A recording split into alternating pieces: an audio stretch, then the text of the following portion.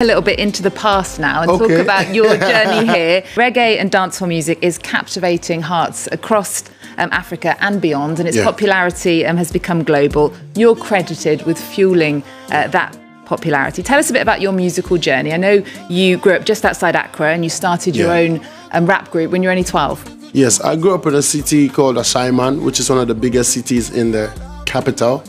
It actually embodies all people from all walks of life. Like I say, it's like you know, when you say Ashaiman, people know that's like a tough place to grow up from.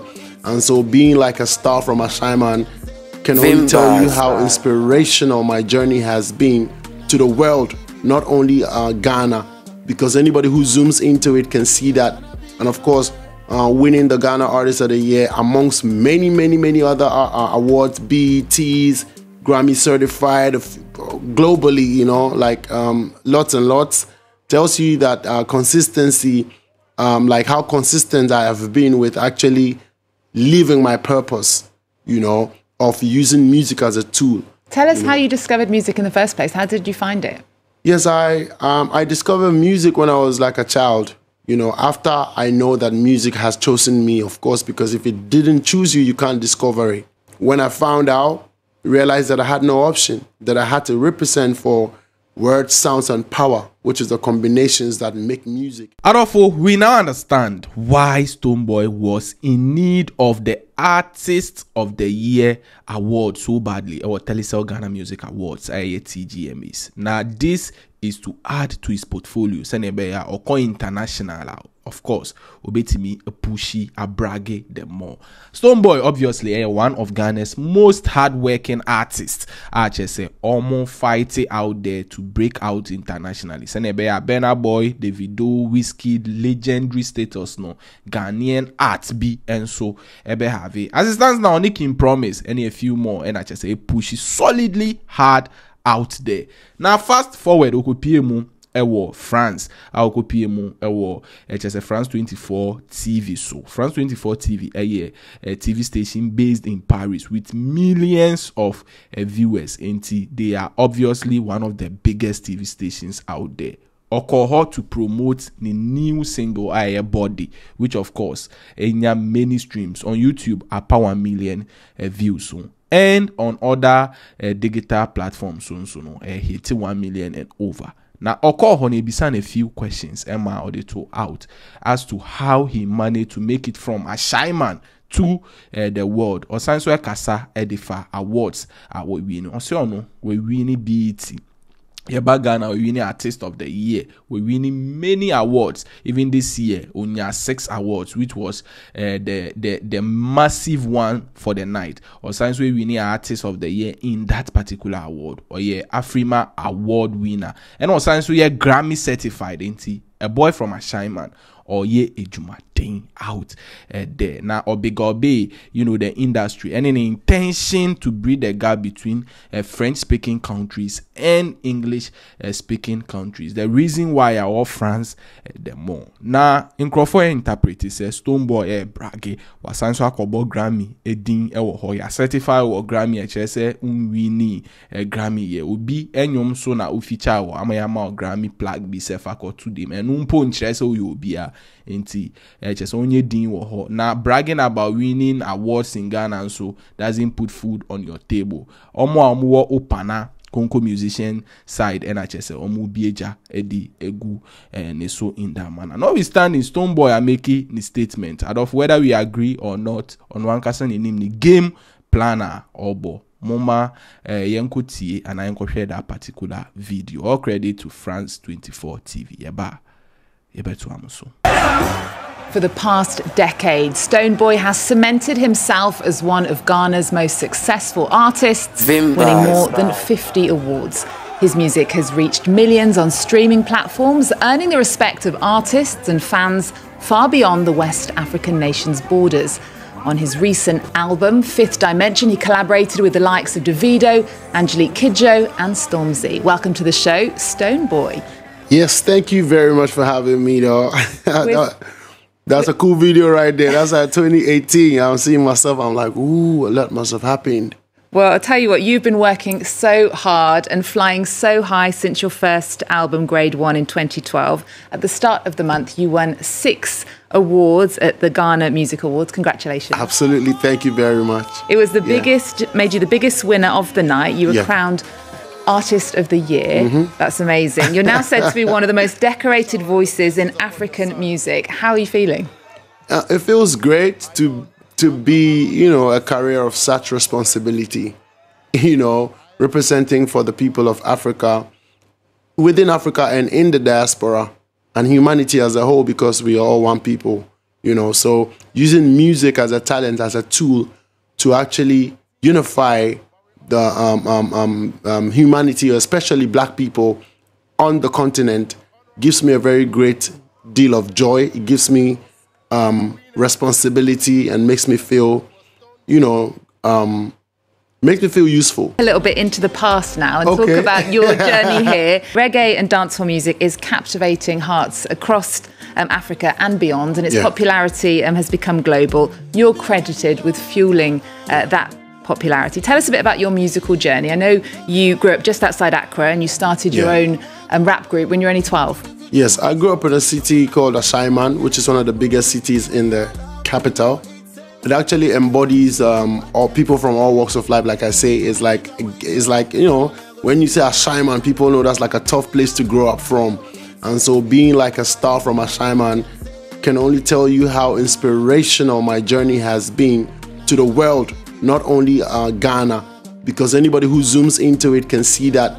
And of course, winning the Ghana Artist of the Year amongst many other awards, BETs, Grammy certified, globally, you know, like lots and lots, tells you that consistency, like how consistent I have been with actually living my purpose, you know, of using music as a tool. Tell us how you discovered music in the first place. How did you find it? Yes, I discovered music when I was like a child. You know, after I know that music has chosen me, of course, because if it didn't choose you, you can't discover it.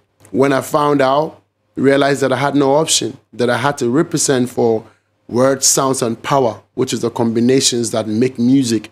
And music actually is a spiritual message that we have to send across nations. One of your aims is to use music to unify Black people across the African diaspora. One of your favourite songs off the album is called African System.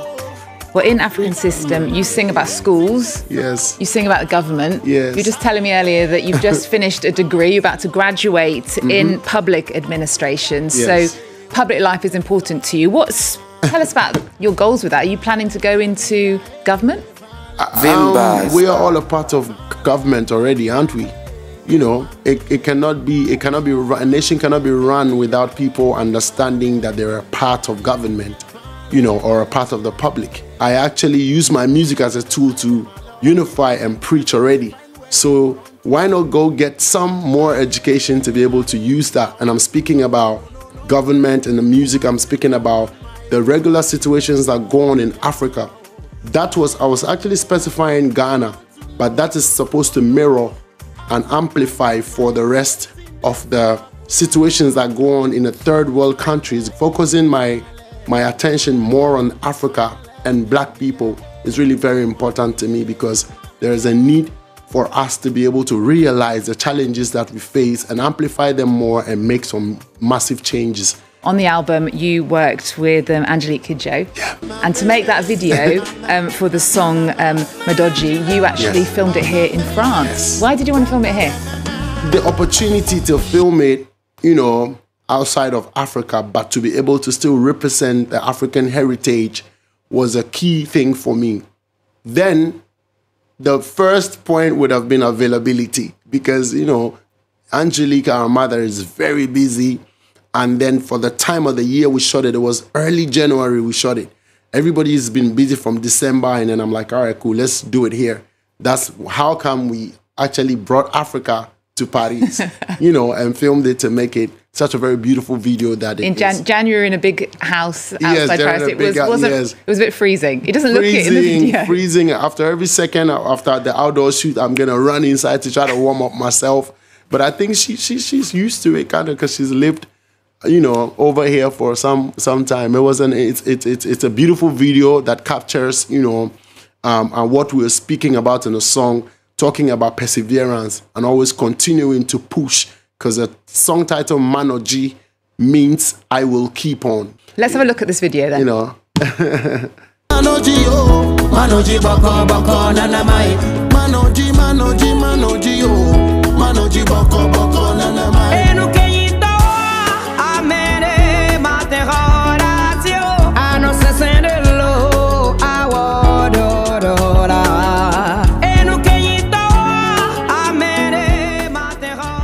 That you were collaborating with Angelique Kidjo. You've also shared the stage with the likes of Lauryn Hill and Wizkid. Who would you most like to collaborate with if you could collaborate with anybody? Oh yeah, most likely, like I've always shot for the skies. I mean, appreciating the collaborations that I've already done anyway.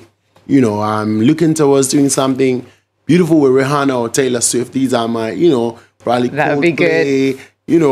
Angelique Kidjo, of course, has been done from the French side, representing for Africa in the diaspora as well. I've done something with Stormzy, Shaggy, Sean Paul, Beanie Man, Buju. Like in my dancehall reggae line, I think I've gotten to the point of specialist, or PhD in that line. So I want to, take it away a little bit from that and then span it out, because there's Stonebwoy as a versatile artist anyway, so there's a possibility to make those smashing hits. I've got something with Rick Ross also in the pipeline, working towards the hip-hop side as well, so yeah. And you are here in Paris to promote some new music, a new single, which is called Your Body. Introduce it to us. We're going to have a listen in a minute. Your Body is actually, simply put, like, your body is the beauty standard, not what they say. But I couldn't have a song that has a title that long. So I could just do Your Body. So I just want women in the world to understand that I see what is going on. Like, we know what is going on. Like, beauty standards are very, like, changing here and there. And, it's making a lot of people very uncomfortable. Like, we see some stories that are very heartwarming. Like, bro, just be proud of yourself. Find your self-esteem. Know that you are unique and beautiful the way you are. So your body is the beauty standard, not what they say it is. So that's the beautiful masterpiece that speaks to the woman, speaks about love, and speaks about how unique they are and important they are to us as men. Thank you so much for that song. It sounds like we need to have a listen to Your Body. Adolfo, so after watching the video, do you think, say, Stonebwoy was bragging or not? For I drink chair on that. Ebra. Yeah, that's CP. Brag's TV.